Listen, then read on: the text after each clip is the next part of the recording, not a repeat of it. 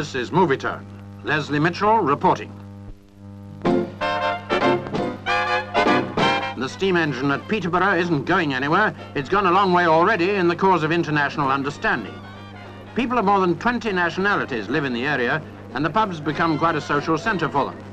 The darts team, organised by the landlord, John Dowsett, features people from 13 countries. Nick Kerban from Ireland is organiser of the team, which is aptly named the United Nations. Mohammed Yusuf, a railway worker from Pakistan. Mr. Toher comes from Scotland. From Wales, Albert Slee. Signor Mario from Italy. Clydeston Dick, a West Indian from St. Vincent. Horst Panyas from Germany. From Jamaica, Henry Francis.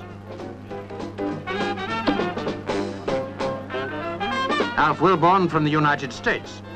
Until the team was formed, few of its members had ever held a dart. Now they've learnt the game and a lot about peaceful coexistence.